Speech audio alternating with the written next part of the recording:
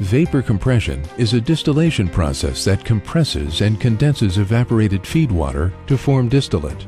Since compression increases both the pressure and temperature of the vapor, latent heat rejected during condensation can be used to generate additional vapor. Conservation of latent heat is the reason for the MECO vapor compression still's high energy efficiency. The process begins when feed water is preheated by the distillate cooler and blowdown cooler, as well as the feed heater. This efficient heat exchange in the coolers minimizes the system's energy consumption by reducing demand on the feed heater.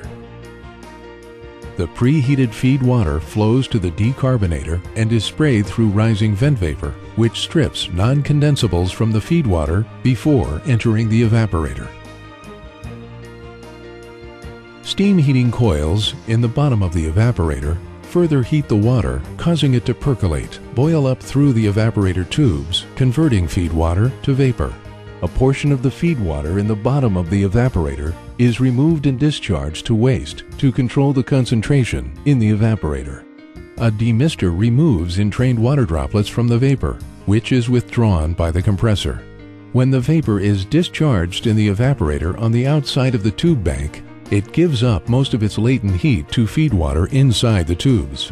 More vapor is generated, and the process continues. Entrained water droplets which have been removed by the demister return to the process.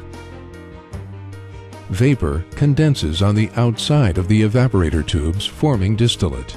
Distillate drips down the tubes, is gathered in the distillate collection box, and is then pumped out by the distillate pump.